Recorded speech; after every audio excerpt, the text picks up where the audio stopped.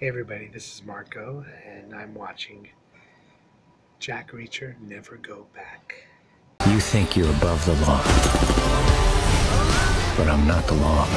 So you should start running, because I'm gonna start hunting. And when I find you, I'm gonna kill you all.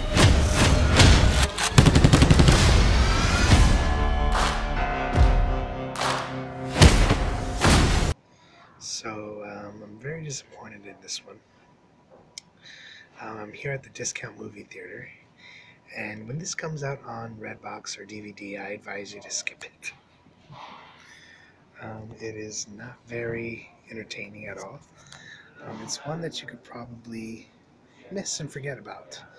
Um, for one, the acting is very low level stuff. Um, I mean, the Bourne Legacy, the one with Jeremy Renner, kind of reminds me of this one, but that was even better. I love Colby Smulders. Tom Cruise, all I can think of is his Scientology thing now. That's not getting over my head. I recently watched the Mission Impossible movies. I binged them, watched all four of them, five of them. Yeah, and I was really looking forward to this one, but I'm glad I didn't pay the full price to watch it. I was here at the discount theater and it was playing, and I was looking forward to it, but I'm really disappointed in how it turned out. Obviously, Christopher McQuarrie didn't come and direct this, but it's Edward Zwick. It's a real low step down from the other ones, and like I said, I love Colby Smulders. I love How I Met Your Mother. I love her in The Avengers.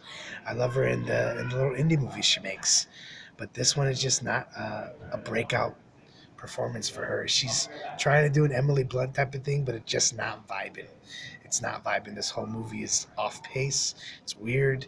The first beginning starts out solid. It starts out very solid, but then it gets very run of the mill, becomes very ordinary and very unentertaining. So I'm gonna give it a 1 out of 5 stars. Sorry guys, try better next time. Jack Reacher Never Go Back never should have went back. Should have stopped at one movie.